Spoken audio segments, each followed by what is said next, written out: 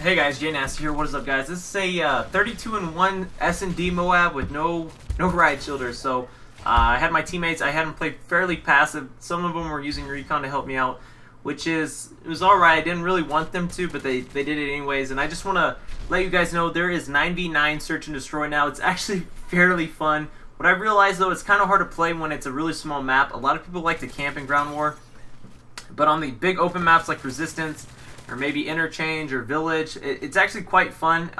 You get to move around a little bit more. You can rush to a really good spot, post up, get a couple kills, move up. Obviously, it's search and destroy. What I've noticed about the ground war compared to regular search and destroy, there's a lot more campers in ground war. It's not as good players. A lot of them are using recon in ground war. I actually ran into Spaz My Dogs, and he was actually having ride shielders help him. And we actually played him without his ride shielding. He went like 2 and 5. He's so bad, so bad. So hope you guys enjoy this gameplay. I just want to talk to you guys. Like right there, that guy was AFK. Actually, I killed him like 2 or 3 times throughout the gameplay. But I just want to let you guys know there's a new 9v9 ground war SnD. I'm actually going to try to go for a double MOAB probably tomorrow. I need to start playing more SnD. I tend to make a lot of mistakes in this. It's not as forgiving as Domination. As you guys know, you can't be running out full balls to the wall. There's probably 2 or 3 guys using SitRep Pro, so it makes it fairly difficult. So my strategy for this is, though, if you want to go for these SnD MOABs, they're not hard. They're not hard at all. Anybody can do it. Just get a full team and just have them play fairly passive. That's all I did. I have SitRep Pro on, and right here I go absolutely ham, no help whatsoever. I just have SitRep Pro on, and I can easily sound whore everybody. So it's not that big of a deal.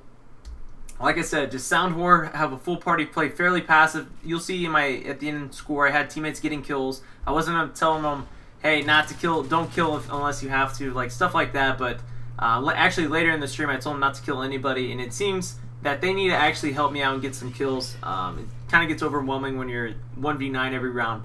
So like I said, I hope you guys enjoy this gameplay. I'll be uploading a Pinta MOAB tomorrow.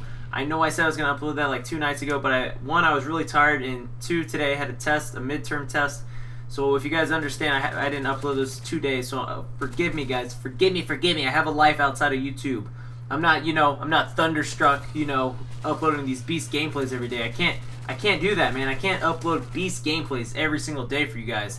I'm not that good, man. Black Ops, man, shit's hard as shit, yo.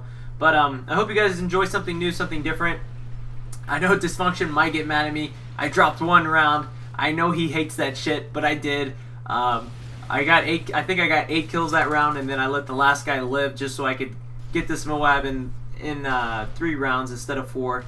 So I hope Dysfunction. I hope you're not mad at me. I hope I'm not. I hope you don't classify me as Spaz My Dogs, but I had to, man. I probably could have got it in 4 rounds, but just on the safe side, I dropped a round. So expect to see a lot more SnD from ground war. I'm actually enjoying this playlist a lot, man. It's really fun. It's different, and I enjoy it. I'm gonna try to go for a 40 kill game in SnD, maybe a 50. I think a 50 is possible. No, it's not.